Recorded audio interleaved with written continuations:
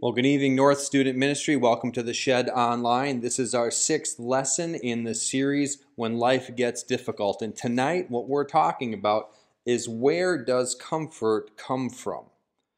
Does it come from the things of earth, the things that are around me, the things that I have in my home? Is it from my parents? Or does comfort come from God? And I think we all know the right answer is that comfort comes from God. But how? How does God bring comfort to me when I'm in a difficult situation, when I am suffering, when I'm experiencing pain? And tonight we're going to learn that true and lasting comfort comes when we turn to Jesus in the midst of our suffering. And even in the most difficult situations that we face, we can find comfort in God, in His plan for our life in the future, and His present. The main point tonight is that as God comforts us, we are to comfort others. And we're going to get to that in a few minutes. But before we look into the Word of God to learn about how God comforts us, let's dig into this idea of comfort. What makes you comfortable? Are you sitting in your comfortable spot in the living room right now? Do you have your comfortable clothes on? Do you have your comfortable blanket on you? Are you wearing a comfortable pair of shoes? All of these things we think about when it comes to comfort. We even think food is comfortable. We have comfort food. In fact, it's been a while since I've done a top 10 for you guys. And tonight's top 10 I'm going to bring to you has to do with Minnesotans' favorite food. These are the top 10 favorite foods of Minnesotans, and maybe some of them are comfort foods for you. Let's start off with number 10 on the list and work our way up to the highest one, the most popular one here in Minnesota. Number 10 on the list is Spam. Maybe you've never had it, maybe you have, but it's popular in Minnesota. That canned, covered in gel meat product, whatever it is, usually pork or something, especially grilled over the fire is how Minnesotans like it, because we do a lot of camping, and that's a great food to take along camping. Number 9 on the list, top 10 foods to eat in Minnesota, is actually something you can hunt and kill. Pheasant. Have you had pheasant? It's delicious. I love it. Minnesotans love to hunt, and they eat it many different ways. Number 8 on the list is Hmong food. Did you know that Minnesota has one of the largest populations of Hmong people outside of Asia? And so because of that, we've got a great Hmong influence and a lot of good dishes. I've never had it. Maybe you have. If you've had it, shoot me a text right now and tell me if you like it or not. Number 7 on the list is crumb cake. This is a hand-rolled Norwegian waffle cookie. It's kind of like a mini ice cream cone, and then it's got powdered sugar in it instead of ice cream. And instead of eating one, you can eat about 25 if you'd like. They're kind of small. Number 6 on the list is bars. Bars, as in the delicious brownie type, cookie type thing that you get at every church social, and many places in the community have them as well. All sorts of different flavors. Number 5 on the list, tater tots. Sometimes you call them tots here in Minnesota. It's a food group of their own, I think, and especially good with ketchup or maybe some hot sauce. Number 4, lefse, or Norwegian tortilla is kind of what it is if you're not familiar with it, but most of you are. It's best served cold with a little pat of butter on it. Third is very popular, and that's hot dish. Take your leftovers, add some tater tots or some other things to it, maybe a little cheese sauce, maybe a little tomato sauce, maybe a little sour cream and mushroom soup, whatever. Your mom probably has her favorite way of making it. I know my mom had. It's delicious. We love it here in Minnesota. That's comfort food for me right there. Number 2 on the list of top 10 Minnesota favorite foods is lutefisk. All right? Who doesn't like cod soaked in lye? Right? Served at room temperature. Wow. All right, never had it, not sure if I will, but I hear it takes paint off of items if you need to do that. And the number 1 on the list of top 10 Minnesota favorite foods is the Juicy Lucy. Now this is a burger that is filled with cheese. There's cheese on the inside of the burger, and it was created here in Minnesota. And man, enough said, that sounds like a fantastic food right there. Were any of those comfort foods for you? Does food bring you comfort? We live fairly comfortable lives here in America for the most part, but when we're sick and when we're hurting and suffering, maybe if you've got a cold or something, that's when we tend to want to be comforted, either by food or by an item or sometimes by a person. I remember I played basketball in high school, and I remember one time I was so sick. I had this nasty head cold, but my basketball coach had this rule: if you didn't practice, you didn't play on Friday night. And so I never missed a practice no matter how sick I got. And I remember this one practice, I was there after school, I had a headache, and 1 minute my nose was stuffed and I couldn't breathe at all, and the next minute it was running like crazy and I had to find a towel or something to wipe it off with. It was the worst practice ever, but I pushed through. And guess what was in my mind the whole time was I couldn't wait to get home to my mom. You see, my mom, when she finds out that I'm sick, she'll say, why don't you go take a hot shower?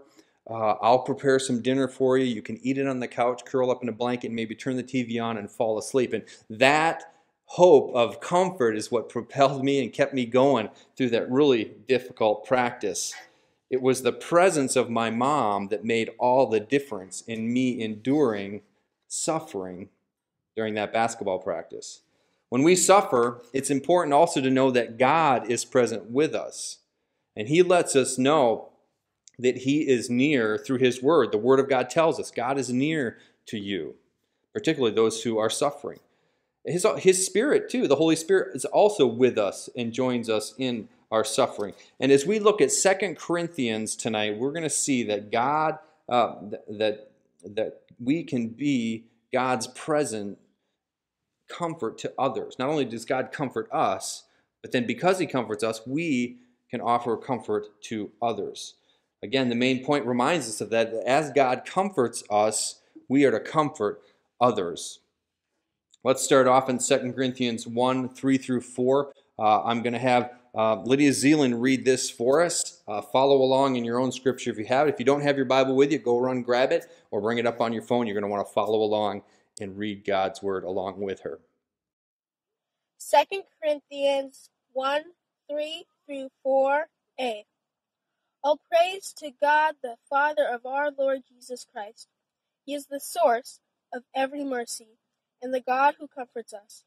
He comforts us in all of our troubles so that we can comfort others. Thank you for reading that. We've learned a lot in our series on when life gets difficult. We've learned that suffering is just part of living on sin-cursed, a fallen planet Earth. We've learned that God calls us to stand up for those who are suffering, particularly injustice. We've learned that suffering is not always a result of my sin. Sometimes it's just a part of living life on earth. We've learned a lot of things about suffering. We have a lot of knowledge about suffering at this point in Lesson 6.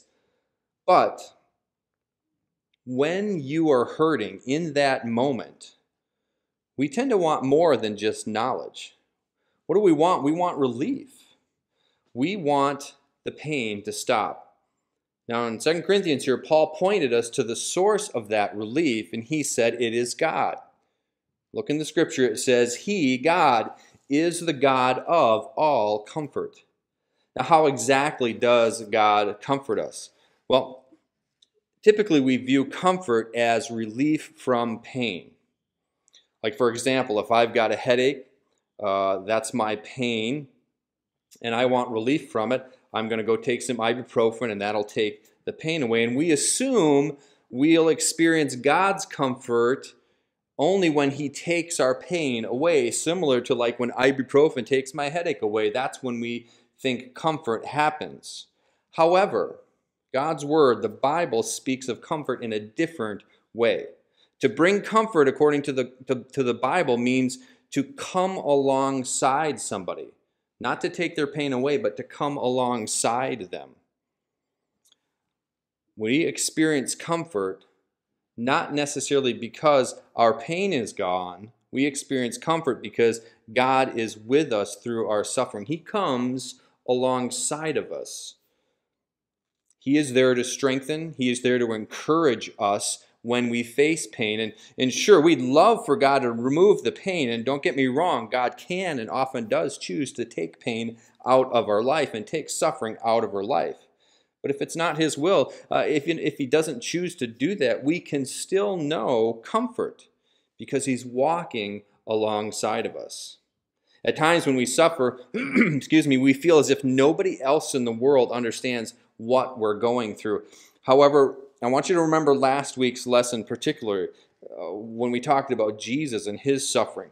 And there's nothing we can experience that Jesus has not already suffered and experienced. Remember, he experienced the pain of loneliness.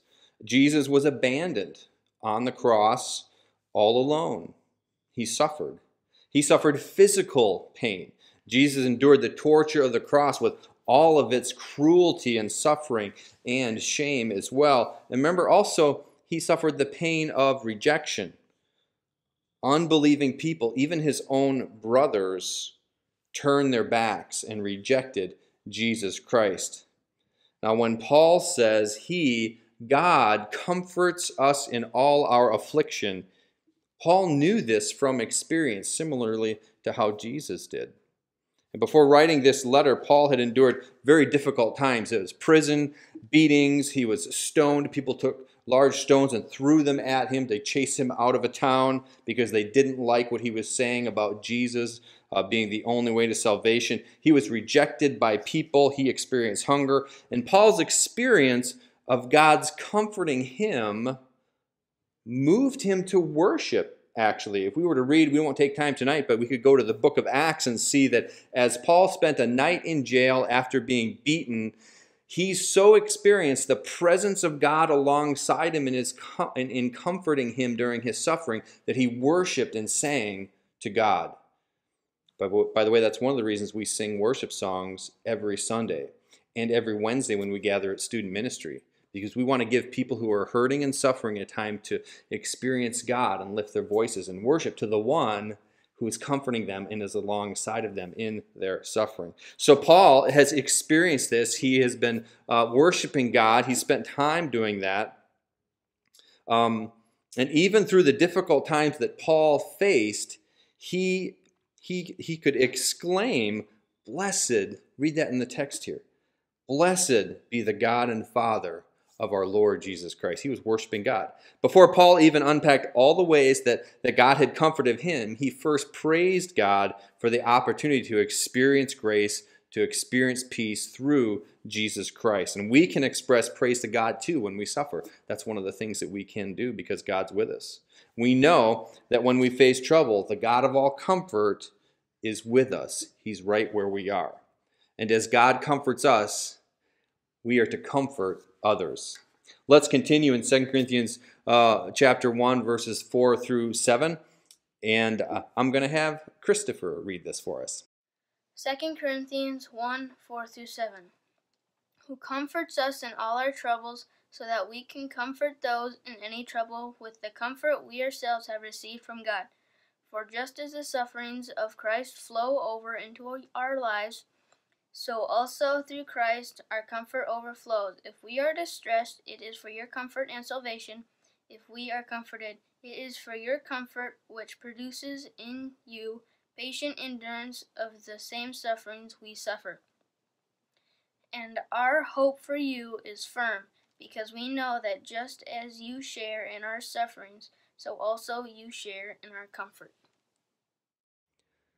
Thanks, Christopher. We should be genuinely thankful for the comfort God gives through Jesus Christ. However, we must know that the comfort he provides is not just for our benefit.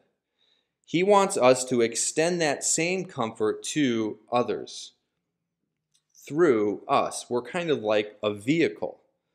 Of course, we're not the source of comfort in the lives of others, but we're to be that vehicle through which God brings comfort to others. We're his representative to them. And what he does in our lives should overflow into the lives of the people around us. We're suffering, I'm suffering, God comes alongside me and comforts me, and because of that, I'm so full of blessings and peace and hope that flows out into the lives of others. This is what Paul is saying. While this truth can certainly apply to all forms of affliction and suffering, Paul specifically here in 2 Corinthians 1 is talking about suffering related to being a follower of Jesus Christ, to being a Christian who is persecuted for being a Christian.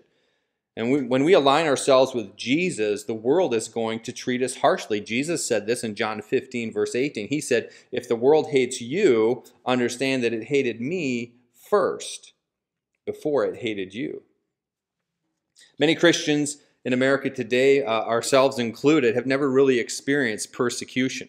We don't know what it's like to be beaten like Paul or put in jail like Paul because we call ourselves followers of Jesus Christ.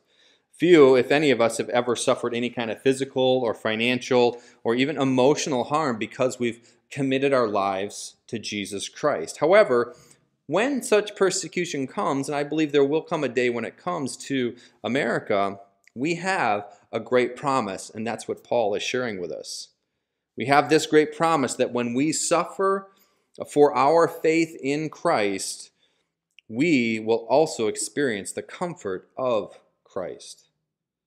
When we suffer for our faith in Christ, we will also experience the comfort of Christ. Paul was able to offer God's comfort to others because he experienced it himself in his own suffering and tribulations. Paul had experienced the worst kinds of persecution firsthand, and he didn't shy away from these troubles. Instead, he endured the trials so he could share Christ with others. And because he endured these sufferings and these tribulations and afflictions, Paul was able to share the gospel with the Corinthian church, like we're reading here in 2 Corinthians chapter 1, and he was able to comfort them because he experienced that. Just the model we've been talking about. Paul suffered and God was with him, and that enabled him to encourage and comfort the Corinthians who were then suffering for their faith.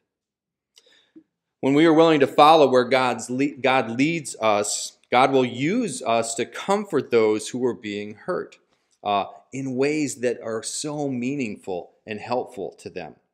In fact, we'll often find that we are used most effectively in areas where we ourselves have suffered. For example, if you've ever had a family member die and you've had to go to their funeral, you know how to bring comfort to somebody else who experiences death in their family, because you've walked down that road, you've traveled that path of grief and sorrow. However, it's not merely your experience that helps you comfort others. Remember, it's not that you've experienced it alone. That's some of it, but it's more that Jesus and God have walked with you in that experience, and that allows you to pass on hope and comfort to somebody else in the same situation. You are a vehicle for God's grace and comfort to others. As God comforts us, we are to comfort others. Let's finish up in verses 8 through 11 here. I'm going to ask Audrey to read this for us. 2 Corinthians 1, 8 through 11. We don't want you to be unaware, brothers and sisters, of our affliction that took place in Asia. We were completely overwhelmed beyond our strength, so that we even despaired of life itself. Indeed, we felt that we had received the sentence of death, so that we would not trust in ourselves, but in God who raises the dead. He has delivered us from such a terrible death, and he will deliver us. We have put our hope in him that he will deliver us again. While you join in helping us by your prayers, then many will give thanks on our behalf for the gift that came to us through the prayers of many. Thanks for reading that. Paul pointed out another way here God can use us to bring comfort to others. Catch this. He said, our hope and trust in God brings comfort to others. When I have hope and trust in God and show that to other people, and they can see it in my life and hear it in the things that I say, that brings comfort to them in their suffering. In describing his own painful experience in Asia, Paul declared that those difficulties and sufferings had been more than he could bear. In fact, he even came close to dying and losing his life. I love Paul's transparency here. He confessed to being completely overwhelmed. And you know what? It's okay to get to that point and say, my suffering is huge. I'm overwhelmed.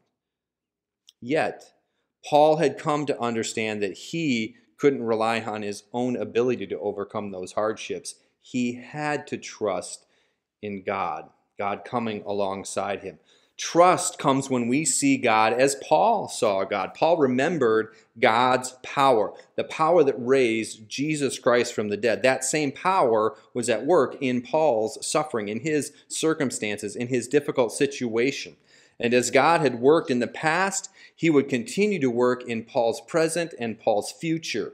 And the natural byproduct of genuine faith is trust in God and hope for the future, that God will continue to care for him, and for sure a hope in heaven in the future. Paul had an unshakable, sure confidence in the power of God, that God would deliver him, and that gave him hope and trust. That encourages others. There's another way. While Paul knew a level of comfort because of hope and trust in God during those trying times, his confidence was bolstered in another way because he was supported by a group of people that were committed to praying for him. Here's another way we can comfort others: by praying for them. Our prayers comfort others. Knowing others are pursuing God in prayer for me or for you, it's comforting, it's encouraging.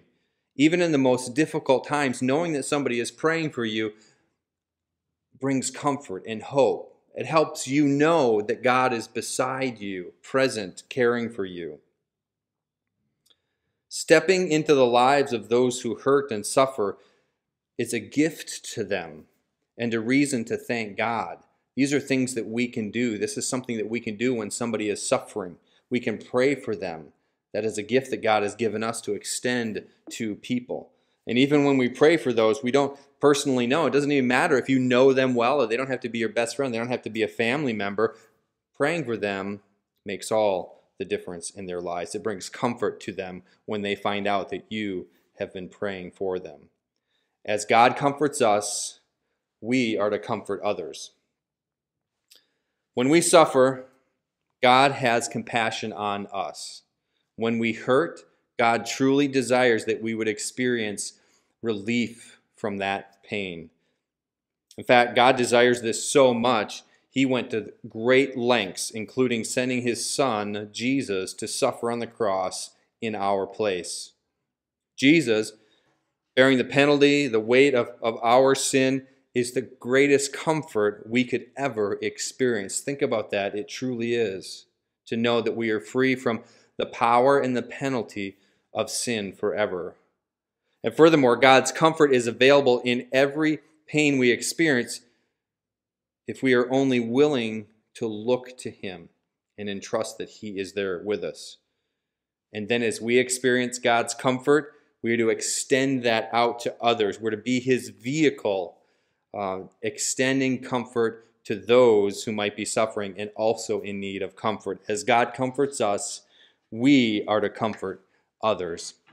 Well, thanks for hanging in there with us tonight. Your small group leaders are ready to have a Zoom meeting with you. Have a great time chatting with them, and we will see you back here next week.